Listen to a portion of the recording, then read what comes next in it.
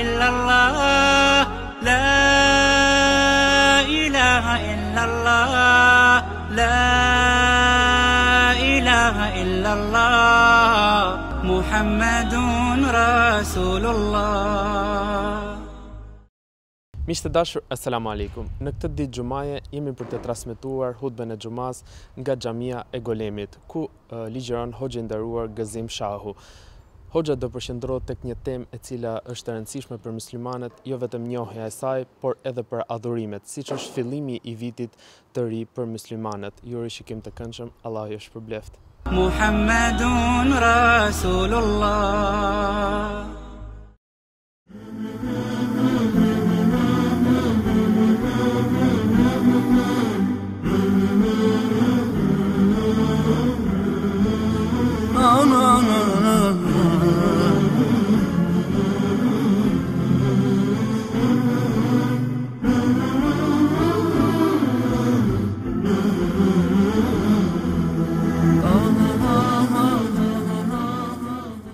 Muhammedun Rasulullah.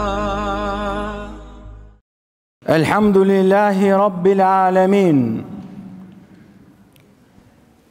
Elhamdulillahi ala ni'matil Islam.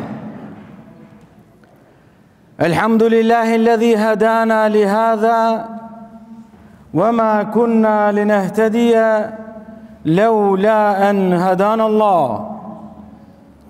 ونشهد أن لا إله إلا الله وحده لا شريك له له الملك وله الحمد وهو على كل شيء قدير ونشهد أن نبينا محمدا عبد الله ورسوله وخاتم النبيين أرسله الله بدين الحق ليظهره على الدين كله ولو كره المشركون صلى الله عليه وعلى آله وصحابته ومن اتبعهم بإحسان إلى يوم الدين. أما بعد أيها المؤمنون الحاضرون اتقوا الله تعالى وأطيعوا. Falenderimet i takojnë Allahut Azza wa Jall, Zotit të gjithë botrave. E falenderojmë Allahun, njën të vetëm, i plotfuqishëm, i gjithdijshëm,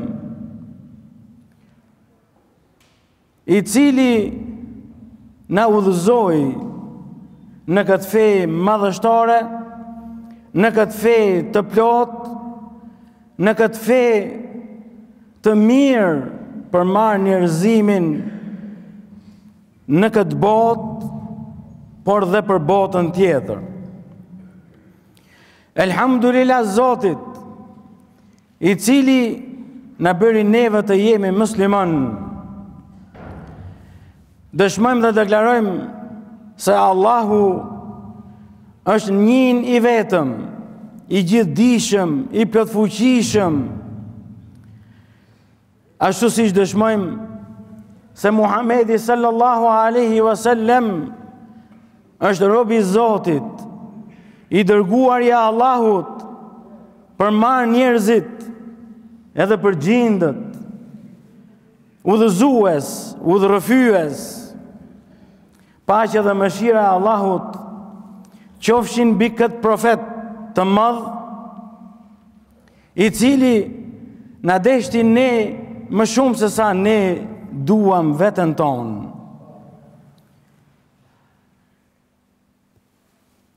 Ashtu siç themi që paqja dhe mëshira e Allahut qofshin mbi shokët e Hazreti Muhamedit alayhi salatu wassalam, të cilët e ndoqën hap pas hapi, e ndigjuan, e vështruan pejgamberin e tyre dhe ecën sipas udhëzimeve të dashmit të Allahut Hazreti Muhamedit alayhi salatu wassalam. Paqja mëshira e Allahut qofshin mbi çdo besimtar dhe besimtare të cilët mundohen të jenë dhe të ecin në rrugën e Hazreti Muhamedit alayhi salatu wassalam derisa të jemi banor të kësaj bote.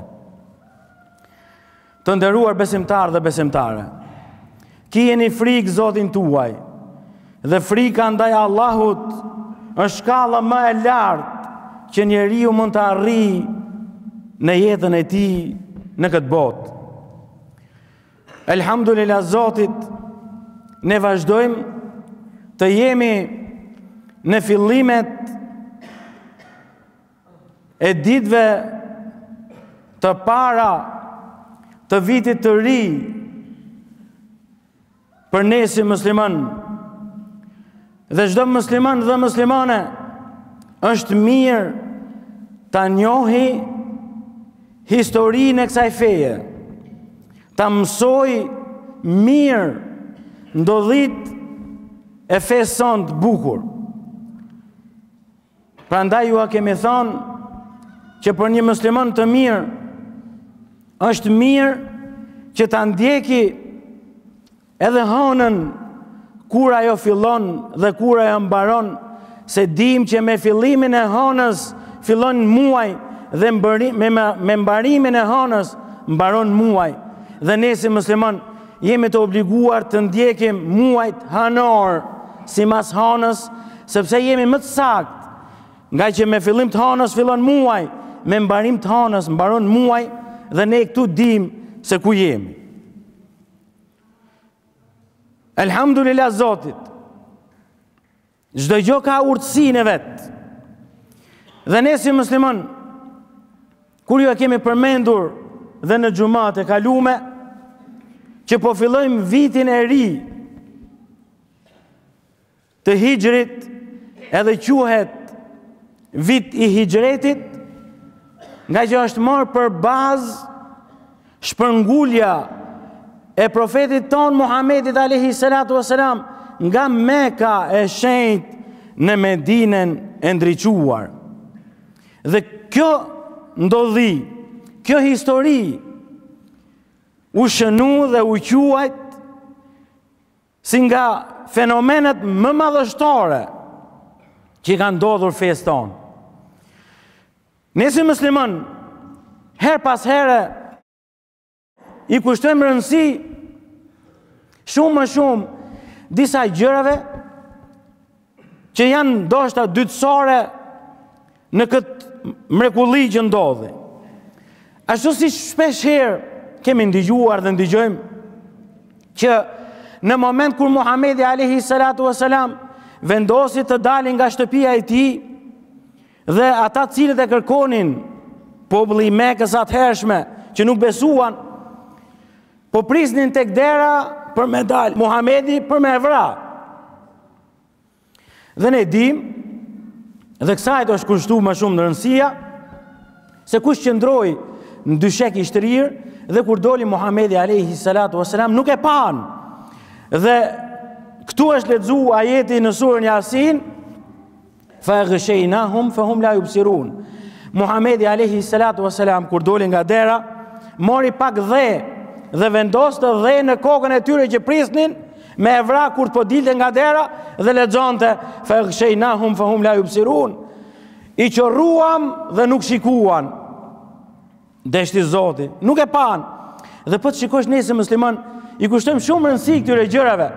Ashtu si që kushtojmë rëndësi kur ishte në shpellë pejgamberi alayhi salatu wassalam me Abu Bekrin radiallahu anhu, që themi shpesh herë, në moment që u fut pejgamberi në shpellë, erdh pëllumbi bëri folen, erdh Merimangësha bëri dhe ajo të rrjetën e saj, dhe kur erdhen ata cilët kërkonin Muhamedit, nuk e pan.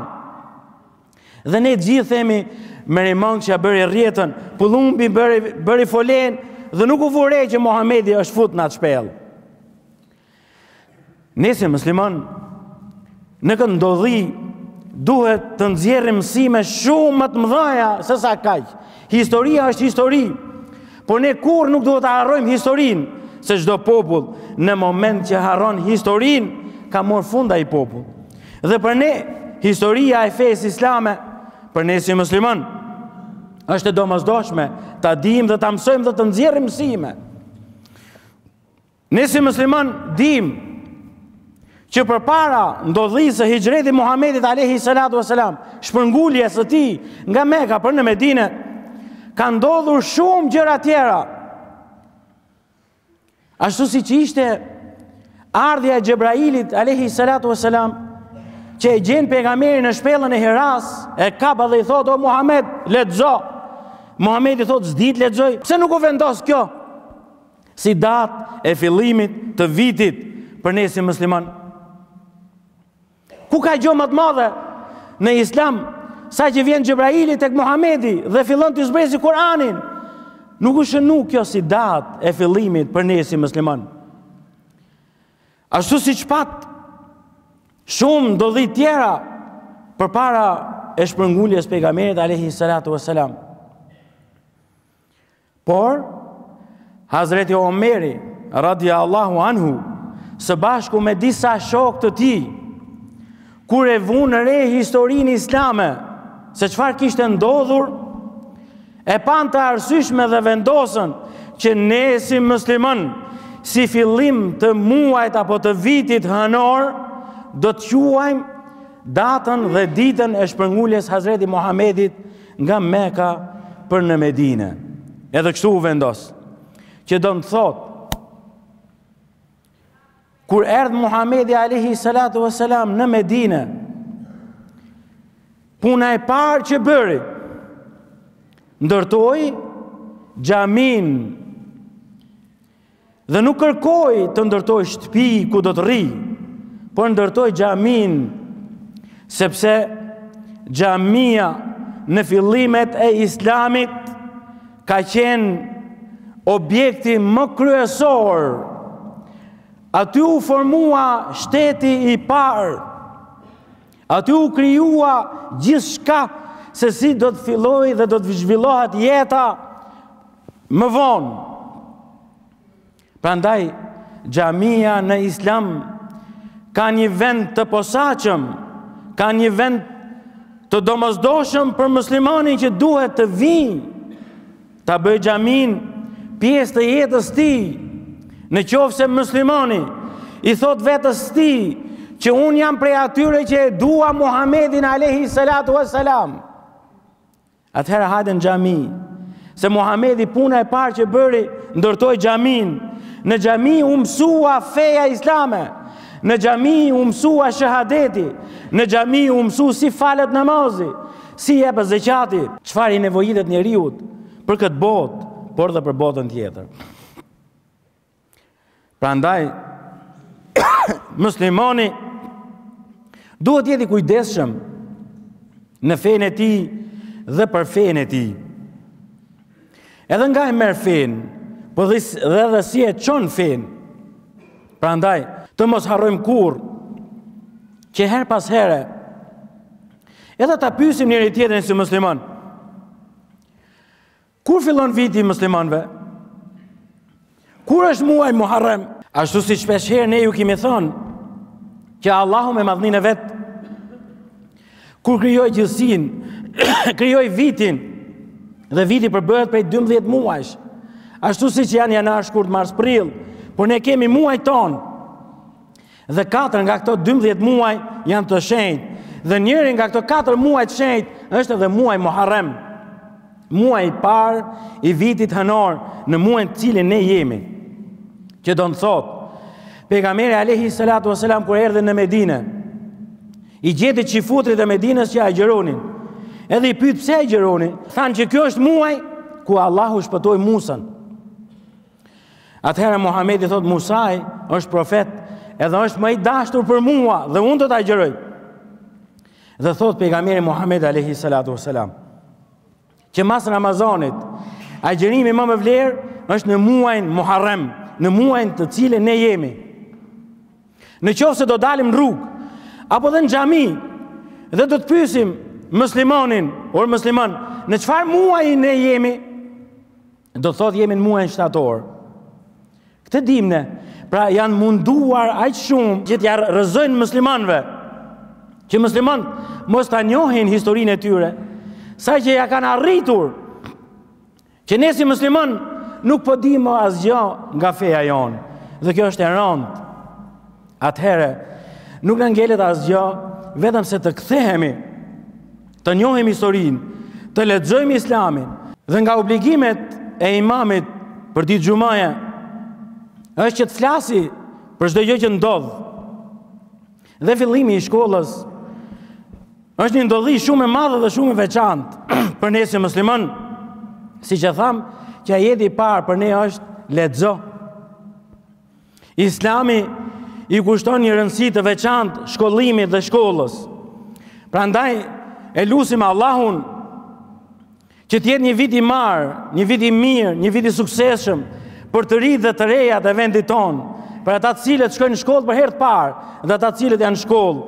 Por ne kërkojmë nga shkolla që të kthehet dhe të mësojë moralin nxënësve, sepse në shkollat tona fatkeqësisht më shumë po mësohet, sepse nxënësit vetë me njëri tjetrin po veprojnë shumë më shumë se sa me mësuesin e tyre. Po mësohet më shumë imoralitet se sa realitet. Në shkollat tona akoma mësohet që njeriu e ka krijesën nga majmuni, dhe ndoshta jemi nga vendet e pakta në botë që akoma thohet që njeriu e ka preardhjen nga majmuni. Që kjo është një gënjeshtër e madhe, është një rrenë e madhe. Njeriu e krijoi Allahu Azza wa Jall me fuqinë e vet, kurse ne vazhdojmë akoma të themi të njëjtën fjalë. Dhe kjo është shumë e rëndë, por inshallah don Zoti i Madh ja mush mendjen atyre të cilëve merren me projektimin e librave, me shkrimin e librave dhe të ndryshojnë këto gjëra dhe të dalin tek e vërteta do dali dhe do të vijë me patjetër. Prandaj le të jetë ky vit një vit i marë, një vit i mirë, qoftë viti i ri i Hijrit, pejgamberit Muhammed alayhi salatu wassalam, po qoftë edhe viti i ri i shkollor, qofshin sa më të hajrit dhe sa më të mirë, edhe brezat që do vinë dhe brezat që vinë, të mësojnë ashtu siç duhet që ne të mësojmë, dhe mbi të gjitha njeriu duhet të mësojë arsyen e qenjes tij në tokë, e ardhjes tij në tokë, dhe ajo nuk ka tjetër përveç se asaj që Allahu me madhninë e vet thot: "Wa ma khalaqtul jinna wal insa illa liya'budun." Ne jemi në tokën e Zotit të njohim Zotin, të njohim Muhammedin alayhi salatu wassalam, të njohim fen ton dhe të zbatojmë ato që dim, se duke njoft Zotin, duke njoft fen, njeriu arrin të njohë veten e tij. Na i mundsoft Allahu Azza wa Jall që ne të jemi prej atyre që lexojmë shumë, ashtu siç na mëson feja jonë. Na boft Allahu neve prej atyre që mundohemi ta ndjekim dhe ta mësojmë historinë e bukur, historinë islame. Na boft Zoti neve prej atyre që ecim në gjurmët e Hazreti Muhammedit alayhi salatu wassalam. Ecim në gjurmët e shokëve të tij. Nëse ne jemi prej atyre që i themi vetes ymmet i Rasulullahit sallallahu alaihi wasallam, ndjekës Hazreti Muhammedit, atëherë le të merremi se si Muhammedi alaihi salatu wasalam i mësoi shokët e tij, se si Muhammedi e përçoi këtë fe tek shokët e tij dhe ngeli u trashëgua feja e tij, sa që arriti edhe tek ne. Atëherë, vëlla musliman dhe motër muslimane, po ti çfarë po bën me fen që të ngeli amanet? Sa po e mëson ti fen të tjerëve? Sa po e përçon ti fen të tjerëve? Sa ti po je në rrugën e Muhammedit alayhi salatu wassalam dhe shokëve të tij të nderuar? Pra muslimani si musliman nuk është vetëm thjesht të jetë musliman me emër, vetëm me emër, dhe kur vjen puna të zbatoj, të praktikoj, është shumë i pak, është shumë larg kësaj, por të jemi musliman me emër, me vepër, me punë, me sjellje, me moral. Të gjitha këto janë pjesë të asaj që Muhamedi alayhi salatu wasalam e quajti pjesë të shpërnguljes kur iku nga Mekka që erdhi në Medinë, dhe siç thon dietarët, që nuk ka më shpërngulje dhe nuk ka hijret mas hijreti Muhamedit alayhi salatu wasalam, por shpërngulja që duhet bëjë çdo musliman sot, por dhe në të ardhmen, është ajo lloj shpërngulje që ti thot jo çdo gjenofi, çdo gabimi, çdo harami, ti thot jo bigjozit, ti thot jo alkoolit, ti thot jo drogës, ti thot po të mirës, ti thot po vllazërimit, ashtu siç i vllazëroi Muhamedi alayhi salatu wasalam muhaxhirët të cilët erdhën nga Mekka me ansarët, me popullin e Medinës, që ndan gjithçka të barabartë mes njëri tjetrit, ndërsa ne si musliman që jetojmë në ahiret zaman kemi arrit deri aty siç thot populli që po han njeriu. Atëherë çfarë na ka ngel ne nga Islami i bukur, Islami i vllazërimit, Islami i paqes, Islami i mëshirës. Por kjo nuk ndodh vetëm se nga muslimanët i largohen të vërtetës, i largohen të mirës, i largohen studimit, të studiojnë, të lexojnë fenë e tyre. Allahu na mundsof neve prej atyre dhe na bëf prej atyre cilët e lexojmë Kur'anin natën dhe ditën. Na boft Allahu neve prej atyre që mundohemi të ecim dhe të jetë Kur'ani udhëzuesi dhe udhërrëfyesi jon. Dhe mos na boft Zoti neve prej atyre që Kur'ani ka zonë pluhën në shtëpinë e vet. Nuk është hap në herë Kur'ani në shtëpinë e tij. Mos na boft Zoti neve prej atyre të cilët e majnë Kur'anin në shtëpi se i bën bereqet. Kur'ani të bën bereqet kur ti e hap, kur ti e lexon, kur ti vepron me të. Nëse e man dhe i zën pluhën, përkundrazi do të dëshmoj kundra teje. Allahu e përmirësof gjendjen tonë. Allahu na kthef gjithë neve nga e mara dhe nga e mira. Allahu ndriçof zemrat tona me nurin e Islamit, me dritën e Islamit. Allahu na majt dhe na forcof gjithmonë fenë e tij, se ne e provuam kur e lam fenë, ne e provuam kur e harruam Zotin, dhe është e qartë, kush harron Zotin, Zoti e harron atë njeri, por ne inshallah s'jemi prej tyne, prandaj që themi, o Zot, në këtë ditë të veçantë, në këtë orë të veçantë, në këtë vend të veçantë, në shtëpinë e Allahut, në xhaminë e Zotit, na maj neve gjithmonë fe, na forcojnë fe, na bëj neve të qartë me fenë islame dhe mos kemi pikë dyshimi se kjo fe është feja më e mirë, është feja më e pastër, është feja e të ardhmes, është feja e të mirës. Allahu i mëshirof gjithë ata cilët kanë kaluar nga kjo botë, nga të para tanë, dhe ata janë banor të varrezeve. E lusim Allahun t'i boj varrat e tyre dritë prej dritëve xhenetit. Ashtu siç e lusim Allahun fuqi plot që dhe ne, kur të bëhemi banor të varreve, na letoj Allahun natën e varrit. Na letoj Allahu azza wa jall pyetjet tona në natën e varrit. Na boj Allahu varret tona dritë dhe kopësh prej kopëve të xhenetit. Dhe mos na e boj Zoti varret tona zjarr dhe pamje nga xhehenemi. Zoti na ruaj nga çdo e keqe. Allahu na dhon të mirat e kësaj bote dhe luteni Allahun shumë për veten tuaj, për familjen tuaj, për fëmijët e juaj. Dhe mos harroni kurrë thënien që e themi shpesh herë, Allahu me madhinë e vet turprohet kur një besimtar i drejtohet me lutje, me dua dhe ai t'ia kthej duart bosh. Prandaj shfrytëzoni sidomos momentet kur jeni në vende të shenjta me lutje, me dua, me toba, me istighfar. ألا إن أحسن الكلام وأبلغ النظام كلام الله الملك العزيز العلام كما قال الله تبارك وتعالى في الكلام وإذا قرئ القرآن فاستمعوا له وانصتوا لعلكم ترحمون أعوذ بالله من الشيطان الرجيم بسم الله الرحمن الرحيم وما أصابكم من مصيبة فبما كسبت أيديكم ويعفو عن كثير صدق الله العظيم وبارك الله لنا ولكم ولسائر المؤمنين والمؤمنات والمسلمين والمسلمات الأحياء منهم والأموات بفضله وكرمه ورحمته إنه قريب مجيب دعوات فاستغفروه إنه هو الغفور الرحيم. Të nderuar besimtarë dhe besimtare, shfrytëzoni këto momente me lutje, me dua, me tobe, me istighfar, se inshallah e qëllojmë atij momenti që Allahu i përgjigjet hallave tona, nevojave tona dhe lutjeve tona, dhe çdo njeri prej nesh është shumë nevojtar tek Allahu. Allahu inshallah ja plotson dëshirën çdo njerit prej jush atë çfarë ai vetë dëshiron.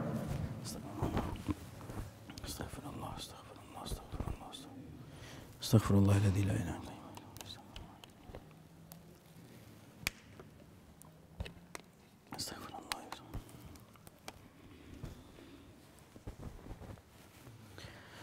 الحمد لله حمدا كاملين والصلاة والسلام على رسولنا محمد صلى الله عليه وعلى آله وصحابته أجمعين. عباد الله، يا من شهدتم أن لا إله إلا الله وأن محمد رسول الله، أوصيكم ونفسي الآسية بتقوى الله في السر والعلن، فإن خير ذات التقوى واجتنبوا الفواحش ما ظهر منها وما بطن. واعلموا أن الله تعالى قد صلى على نبيه في كتابه الكريم وأمركم بذلك إرشادا لكم وتعظيما لجنابه فقال سبحانه وتعالى ولم يزل قائلا في كتابه الكريم إن الله وملائكته يصلون على النبي يا أيها الذين آمنوا صلوا عليه وسلموا تسليما. Falënderimet i takojnë Allahut Azza wa Jall, Zotit të gjithë botrave. Paqja dhe mëshira e Allahut qofshin mbi Hazreti Muhammedin alayhi salatu wassalam dhe mbi gjithë ata të cilët e ndjekin rrugën e tij. O ju besimtarë dhe besimtare, të cilët keni thënë la ilaha illallah Muhammedur Rasulullah, ju këshilloj ju dhe veten time të kemi frikë Allahun Azza wa Jall kudo që jemi dhe si do që jemi, dhe dijeni se Allahu na ka urdhëruar me një urdhën të madh, e filloi zbatimin e tij urdhni me vetveten e tij, pastaj me melajket e tij, duke thënë me të vërtet, Allahu dhe melajket e tij e përshëndesin Hazreti Muhammedin alayhi salatu wassalam. O ju besimtar, bini salat dhe selam mbi profetin Muhammed alayhi salatu wassalam, dhe dijeni se Muhammedi sallallahu alaihi wasallam na thot që kush çon një salat mbi pejgamberin, bjen Allahu 10 herë salat mbi ty. Në zbatim të këtij urdhni të madh, ne themi Allahumma salli wa sallim wa barik ala nabiyyina Muhammedin wa ala ali Muhammad. وارض اللهم عن الأربعة الخلفاء ذوي الأخلاص والوفاء سادتنا أبي بكر وعمر وعثمان وعلي وعن سائر صحابة وتابعيهم بإسناد إلى يوم الدين. أعوذ بالله من الشيطان الرجيم. بسم الله الرحمن الرحيم. إن الله يأمر بالعدل والإحسان وإيتاء ذي القربى وينهى عن الفحشاء والمنكر والبغي يعظكم لعلكم تذكرون وأقم الصلاة. محمد رسول الله. Hoxh, natyrisht për muslimanin njohja me vitin e fillimit të kalendarit islam është shumë e rëndësishëm, ashtu siç ju theksuat edhe në hutbe, që çdo çështje në islam, çdo histori është shumë e rëndësishme për vetë faktin që muslimani duhet njihet përveç historisë, por edhe me urtësitë e saj. Një mesazh të shkurtër çfarë doni të përcjellni me këtë hutbe? Bismillahirrahmanirrahim. Normalisht që dihet ajo pjesa e mos njohjes besimtarëve musliman të vendit ton për një kohë të gjatë që u ndaluan për islamin, është edhe kjo tash që ne shikojmë që shumica e besimtarëve musliman nuk orientohen fare se kur fillon viti i ri për muslimanët, saqë ka pas raste që dikush më ka thonë ju si musliman jeni shumë mrapa duke parë vitin 1440, do thotë jeni shumë mrapa me të tjerët. Dhe pjesë e kësaj fjale ishte edhe ajo që më bëri që unë të maj këtë hutbe, duke i thënë që viti 1440 do të thotë që nga fillimi i shpërnguljes profetit ton Muhammedit alayhi salatu wassalam nga Mekka e shenjtë në Medinën e ndritur. Dhe kjo është një fatkeqësi e madhe për muslimanët e vendit tonë që nuk i dinë këto data, nuk i dinë këto gjëra që janë gjërat më elementare të islamit. Dhe po mundohemi që her pas here t'i rikujtojmë si për muajt e shenjtë që janë për ne si musliman, por dhe kur fillon çdo muaj, mundohemi dhe shpeshherë themi që njëra nga arsyet që të parat tanë i vendosnin emrat e fëmijëve tyre, siç e shikojmë që ka pas emra Muharram, ka pas emër Sefer, Rajab, dhe këta janë gjithë emrat të muajve hënor që të parat tanë e kanë pas lidhur edhe emrat e fëmijëve tyre me këto muaj që brezat që vinë të dinë dhe të kuptojnë shenjtërinë e vitit apo e muajve hënor që kanë në fenë islame, sepse dihet që muslimani çdo vepër ibadeti që e nis e fillon, jemi të obliguar ta nisim në bazë të muajve hënor.